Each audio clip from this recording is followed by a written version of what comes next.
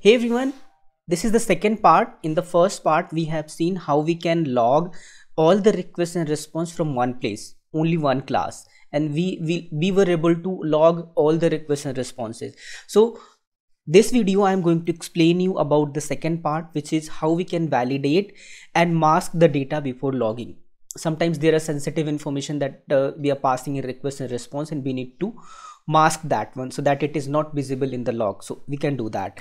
So, and second thing is filtering requests to be logged. There are n number of endpoints. I want particular endpoints to be logged. So how I can do that?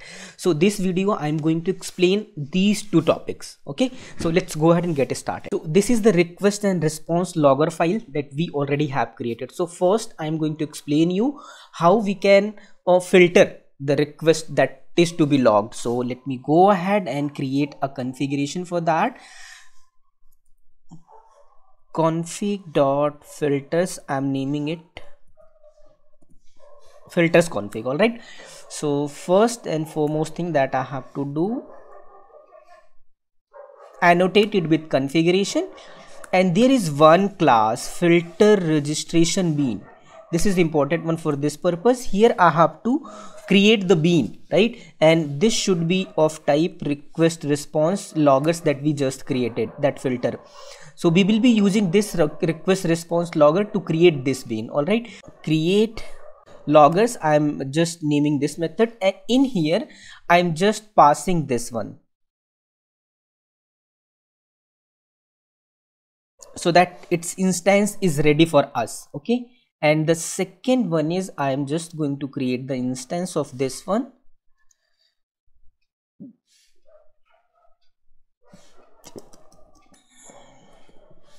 New filter registration bean. All right, so this is one, and now we have this registration bean ready. In this registration bean, now I have to set this one. In this registration bean, now I have to set filter, which filter I want to configure here, right? So this is the same that we just passed here. And the second thing in this one, I have to pass the URL patterns, add URL patterns. So this URL pattern is the endpoint path of the endpoint that I want to process. So for example, if I show you the controller here, our controller, our endpoint name starts with /v1, and after that we have add product, we have product list category we have, and all these we have. And by the time when our application is increasing, features are increasing, we may be having more than one controller file. For that we will be having a different naming convention there, right? So for now, let's say that we have this v1, and for now we have all these endpoints, and I have to decide that which endpoints I want to log and which I want to skip. So let's start with the first one. So we have this v1, okay, and then after that we have these controllers. We have add product, all right, we have product list here, right, and we have product list category, product ID, and all those things. So let's say I want to log this one only when I'm adding the product into the system, only then I want to log the request. So I'm just naming this one. So I can, by comma separated endpoints, I can give here multiple endpoints. This this product controller /v1 /add product, this ends here.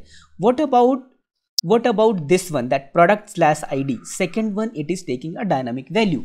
So for that we can pass a regular expression. So first one is going to be the same, and second it is going to be product, and then it is going to be start wild character, right? So after product, whatever is going to be there, it is going to be taken into consideration. Okay, so this is it. We have registered our filter with filter registration bean, and we have add URL patterns with which it is going to be triggered.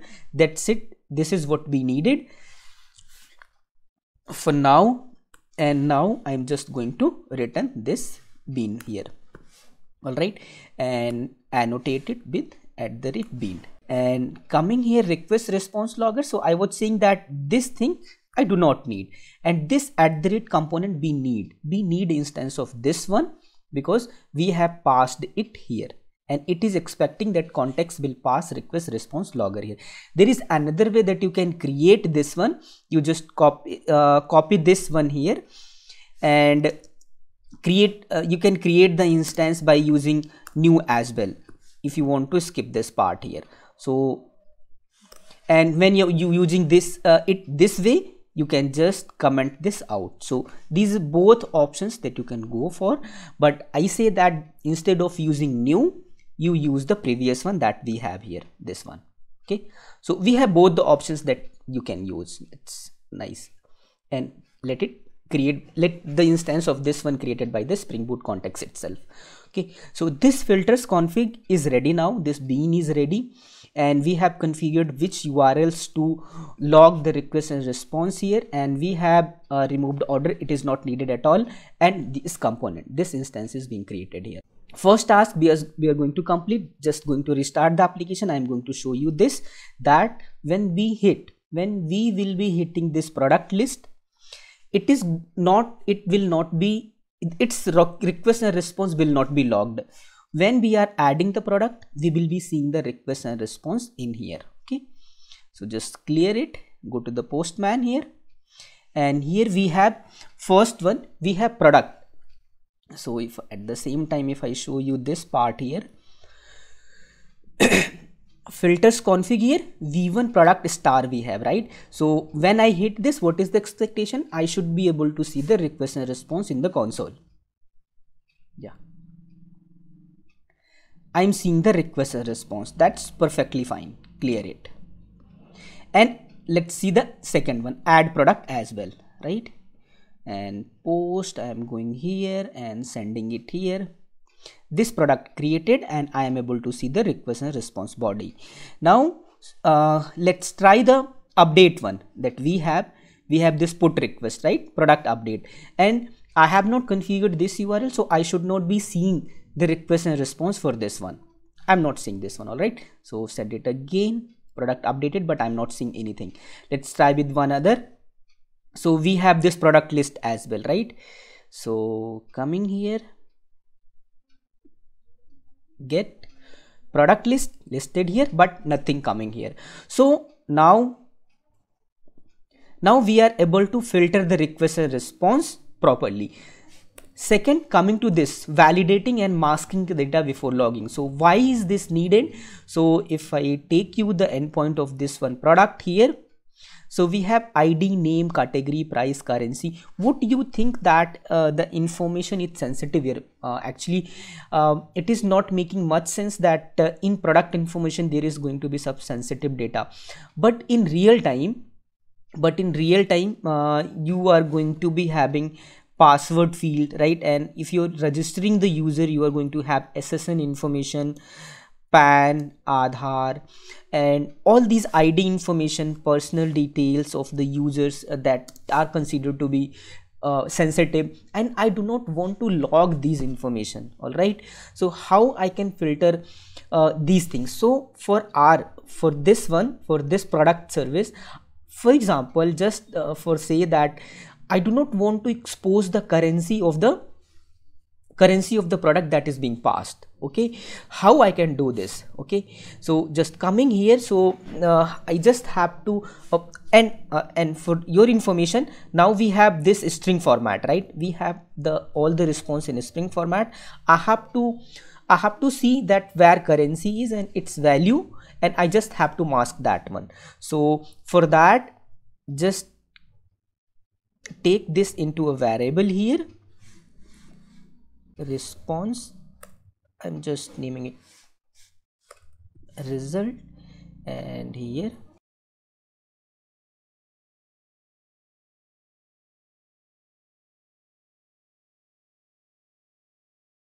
so this is the string that we have, and in the same way take the request body as well.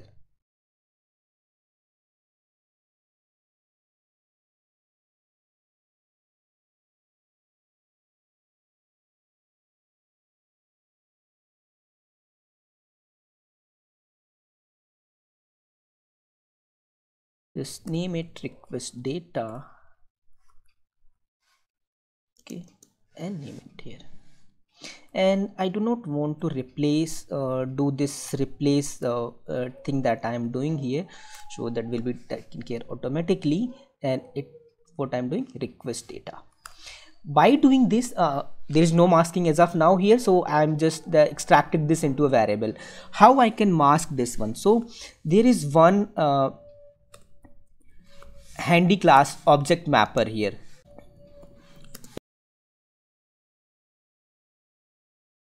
It's a class not needed, so if I auto add, okay, here I am doing wrong it, so it should be a class variable. We have this object mapper inserted into this one, and we have now this request data. All right, and here is one thing I can do. This when you see the object mapper and you create this one and see the read value and pass the request data here, and the second type that you pass here. So what it is going to do, it is going to take this request data which is in JSON format, all right, and it is going to convert that respective class automatically by this one. So I should be able, I should know that what exact type of this JSON is, so that it can be converted into that one, right? So this is the one catch that I have to do here. What I have to do, so just I should be able to know the request URI here,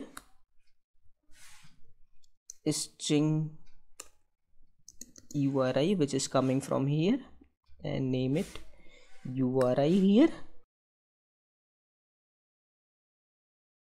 So from this controller, now I have to choose which endpoint I want to mask the data for, right? So for example, here I'm going to take this add product. So because add product is going to contain actual product data, right? Not the get request. So it is going to be have post mapping or put mapping, which is going to have the product body, like request body. So for example, I'm taking this add product here and request response logger here, and I have to I have to put the if else I have to put here when this particular URL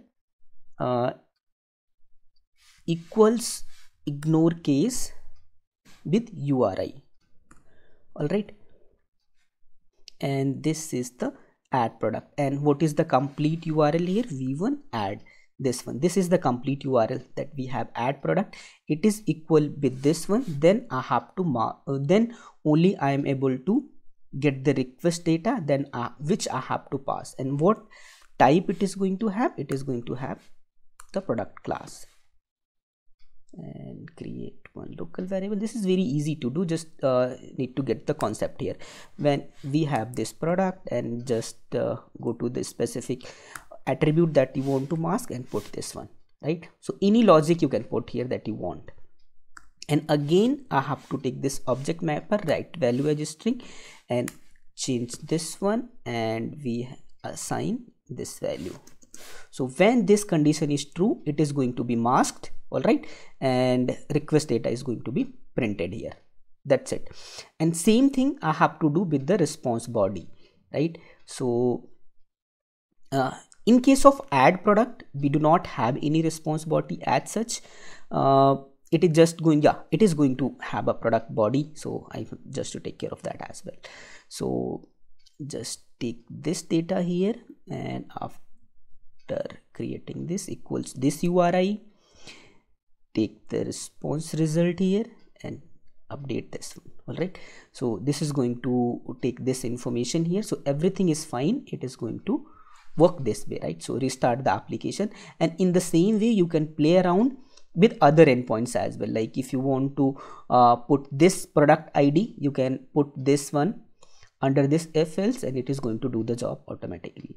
So the thing is that the string that you are going to get, you just convert that into specific object type that it is being returned from. You get the type what it is returning from here, like list and specific one, and it is going to do the job. So just it is restarted, and we have taken add product, right? So coming to the postman here and going to the host part and you send this request. Yeah, 201 created. And if I come here, I can say that we have request body, name, category. This one currency is being masked here, right? In the request body and in the response body, we have this one and we have this currency is being masked. So now you can play, now you know how you can mask the data, and you can do many things like what data you want to mask. You can externalize that one by adding that into YAML file, and you can read that in configuration and come in here. So in the subsequent video, when we will be taking care of the user management service, which is going to contain actual data like username, password, SSN and all those things information, those need actual masking, right? So we will revisit this concept again in that microservice when we will be developing. So so now this video completes here, this topic completes here. This video has taken too much time. I was not expecting this one, but I wanted to make sure everything is clear, and hands-on coding takes time, you have to believe this one. So that's all about this video. So if you found this useful, please don't forget to like, subscribe and share the video. That really motivates me to put more effort and create more content like this. So I'll see you in the next video. Till then, take care, stay safe, bye bye.